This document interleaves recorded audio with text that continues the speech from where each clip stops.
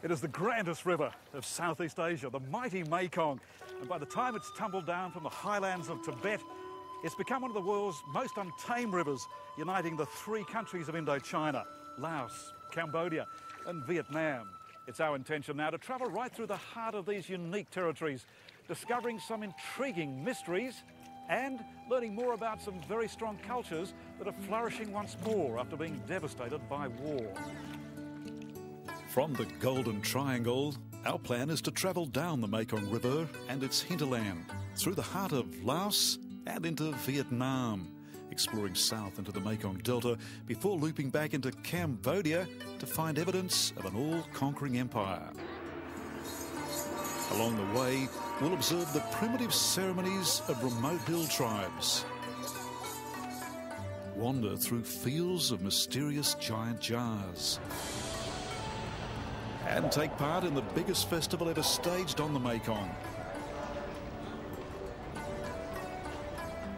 We'll learn more about the woman who could have been queen and share the vision of the Khmer rulers who created the world's largest sacred site.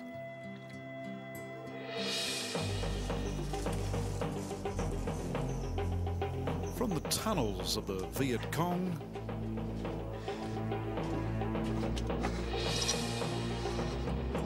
to a church service that observes the best of all major religions.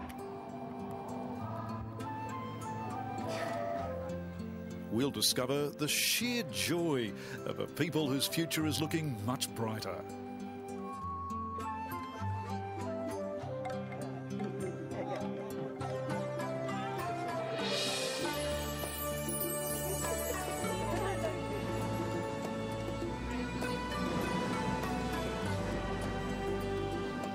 Join us now as we explore a land of many mysteries, the majestic Mekong.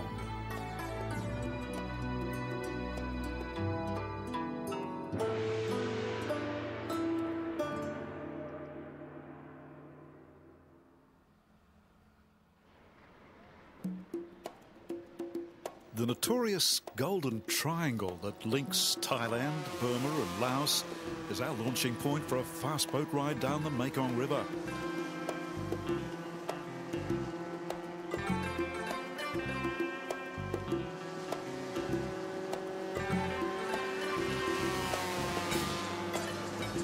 Opium is still widely grown and used by the hill tribes here, as we're about to discover.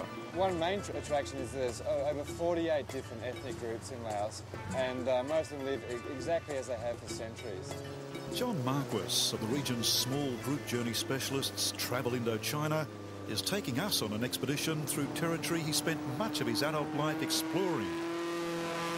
The Mekong really is the lifeline of this country. It travels over 1,500 kilometres, and it's where most of the different ethnic groups live, and we'll see a great variety on this trip.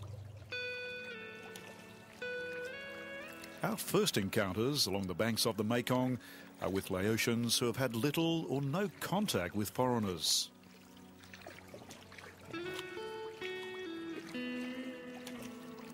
Laos has been a closed country until only a few years ago, the political consequence of the war back in the 60s and 70s with America. Years of virtual isolation have left Laos as a real Asian backwater. Even the boats we pass are ageing relics. This one is from neighbouring China. Even canoes like this have freeboards so minuscule they could easily turn over in the turbulent waters of the Mekong. There's no choice here though, roads are non-existent.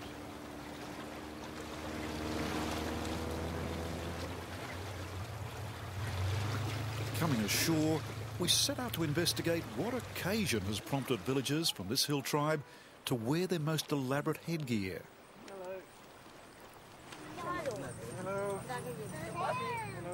They're from the Hmong ethnic group, the largest in Laos. As I discover, they're just as curious about me and my video camera as I am about them.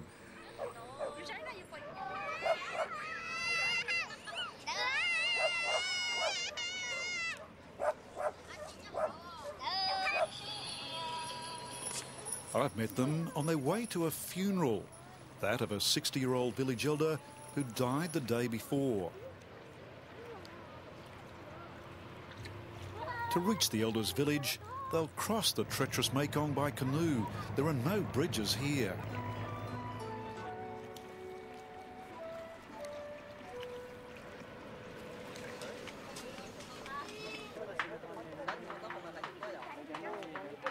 In the small Hmong village of LanXang, the men bow deeply, paying their respects to the dead man's family. These Hmong are animists, meaning they worship the natural elements. This ceremony actually goes for 2 days. So inside we have the body and the family. A sombre ritual is underway, centred around the dead man's body. Caring for him and stroking his head is his wife. These strips of paper hanging from the rafters are meant to act as a protective, purifying barrier between the body and any bad spirits. Now, this music we're hearing has been going on for some time. Obviously, a crude drum here, and the other instrument? It's called a ken, and it's the literal translation is flute. So it's a bamboo flute with 5 or 6 pipes that make a different sound depending on the length. And this ceremony, playing the gong, is the drum, and the ken, the flute, will go for 2 complete days, 48 hours.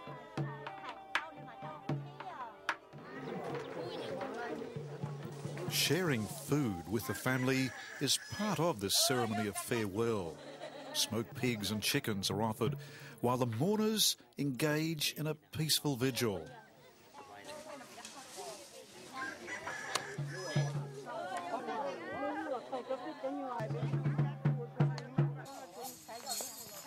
Well, the sound of that ringing and chanting over here would indicate that somebody is sick.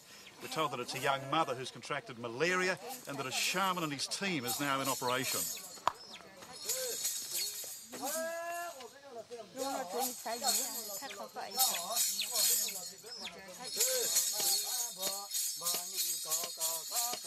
To fight off the evil spirits that have infected the woman, the shaman engages in a highly energetic ritual that will last the next 3 hours.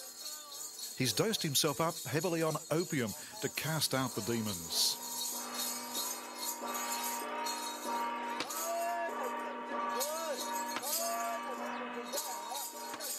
The small shrine and fire and even the black cloth that covers his face are all intended to shun the evil spirits that have infected the young malaria-ridden mother.